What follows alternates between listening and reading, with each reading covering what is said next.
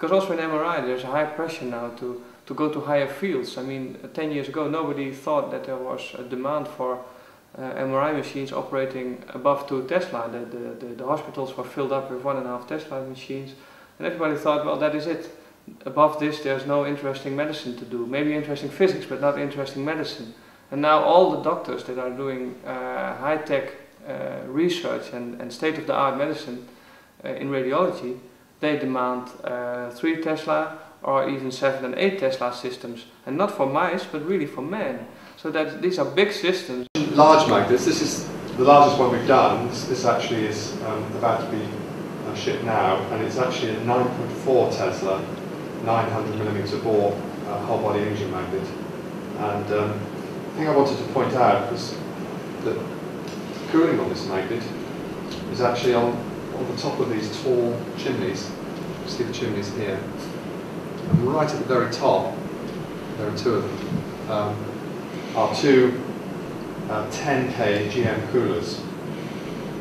And as I say, this is cryogenically, this is an early design, but actually, in truth, there's no other way of doing it for something of this size, because as I say, the central field, 9.4 Tesla, and as we've heard, these cryocoolers aren't very happy in stray fields of more than a few hundred gas. So in order to get the cryocooler far enough away from the magnetic field, we have to put it on a large neck. I find it amazing, actually, is that we've got the cooler sitting about a yard above the cryostat, and yet the shield that's connected to that cryocooler, the outer shield sits at about 70K, and the inner shield, which is obviously protected by the outer shield, sits at about maybe 14, 15, 16K. So by having these remote coolers, we can still get our shields down to temperatures where the radiation is reduced to a very low level. I have to confess, having heard concerns about liquid helium, this magnet took 20,000 litres of helium to cool down. It turns out that even though this is an absolutely monstrous magnet weighing about 45 tonnes, it uses less than 100 cc's of helium per hour. This one also is not an actively shielded magnet, so it goes inside an even bigger shield. This one goes inside an 870 tonne shield on the side. But if you look at the top of the picture, you'll see up there, all the light bulbs above the magnet fail because the sort of light bulbs we have in our factory don't like magnetic fields. A very important factor in NMR and MRI is the signal-to-noise ratio, S/N. We find this is proportional to the field strength, B, raised to the power 1.75. But let's suppose we couldn't change the strength of our field, say if we had a given magnet.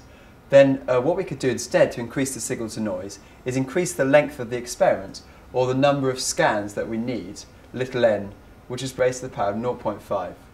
So clearly it's much more effective to increase the field strength than to increase the number of scans. Magnetization is also dependent on the magnetic field. That's why higher fields will produce larger signal. It's quite clear that either you can increase the signal by increasing magnetization or by increasing frequency, which means increasing field. There are 2 ways to do it, or both if it's possible. As far as noise is concerned, I mean, this is thermal noise, square root of KTR. You have both resistance and temperature, both components. Now, as far as the body, you cannot lower the temperature of the body for obvious reasons, because a patient will not agree. As far as the coils, you can reduce this part by either reducing temperature or reducing resistance, or both. And that's what happens when you cool down even copper or you use superconductors. If you can cool your pickup coil to a low temperature, then you can gain a lot on noise from the pickup coil. Now, originally, these cold probes were developed in response to the idea of trying to use high temperature superconductors for pickup coils, but actually it turns out that in today's state of the art, cold copper is really just about as good as high TC, and it's a lot easier to manufacture coils from copper. But the way this is done is actually quite interesting. What we do is we deliver cold down through a long transfer arm to a probe that's up inside the centre of the NMR magnet. And so the way that's achieved is we actually take a parasitic flow from the return stream to the compressor, it's a high pressure side. This flow then goes down through into the probe, where it's used to cool the preamp, for reasons that are clear, and then through to cool the RF coils themselves, and then it goes back through the heat exchangers, back through a purifying system, and then back into the cold head. So the whole thing uses the compressor from the cold head. There's no additional compressor. Now these things have to run for typically a year or more, so purity of the gas is absolutely vital. Gain which we have by using superconducting coils instead of copper coils will increase with decreasing size of the coil. Problem is that when we are increasing frequency, the body noise increases very fast, but the coil noise increases much slower. So what we have to do, we have to decrease the size of the coil, to put again the system in coil noise dominated regime. Smaller element, higher signal to noise ratio is. And when you have an array, in that case array that is a combination of high signal to noise ratio of a single element which combines both features, more channels, faster imaging, and that makes sense to start to use arrays. But the fact that you have small coil, it means that the noise is mainly in the coil, not in the body. Challenges.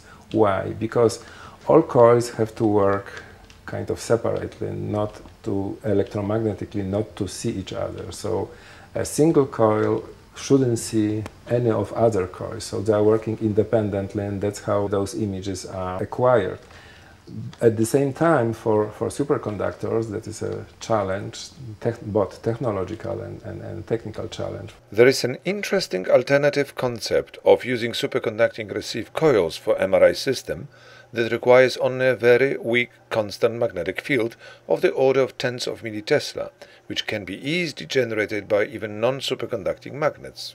Despite of very significant increase of signal to noise ratio due to the using superconducting coil at very low field, we have to realize that what we are doing here, we are increasing very significantly, but still very small signal.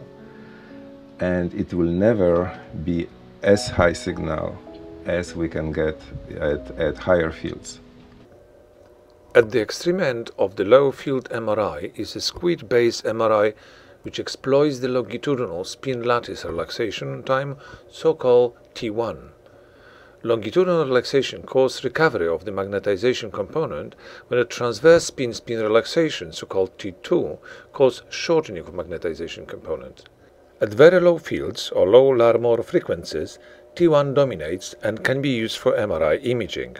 However, as we will see, the quality of ultra-low field MRI images are not as good as conventional high magnetic field MRI images. Well, first of all, compared with conventional MRI, I think you could build this system for a substantially lower cost. Certainly you could build a more open system. And this is appealing because it ultimately offers the possibility that you could do surgery while you're also doing the magnetic resonance imaging. At least for small parts of the body, we have comparable spatial resolution with high-field MRI. We have greatly improved T1 contrast imaging. And this is the focus of our attention right now, and the possibility of using this for tumor screening and tumor imaging. I've tried to show that we could hope to image parts of the body in the presence of not only biopsy needles, but also metal implants. For example, if you have screws in your knee, we've been able to take images of slices of the forearm, and these might take typically a minute to get a slice, which is considerably slower than it would take in high field. And I think that's just a fact of life. It will always be slower than high field. First of all, I think that our coil is what would be called a surface coil in MRI. And depending on what you're imaging, you may just have a surface coil, and you can place that over the region you're hoping to image. In the case of looking at the head, then they use what's called a birdcage coil, and they wrap this whole coil around the head. So I think that one of the issues with this squid-based MRI is that it would be, I think, difficult to make a system that would look at the whole body. And it's just because you would need to make many different kinds of coils, which means many different kinds of cryostat.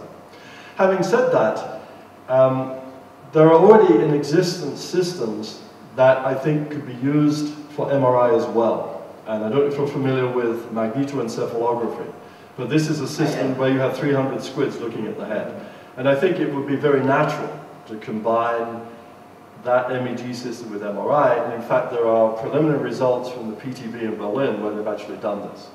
Another possibility is systems to look at the heart, cardiography, and I think it would be very natural to piggyback the MRI on the existing array of squids.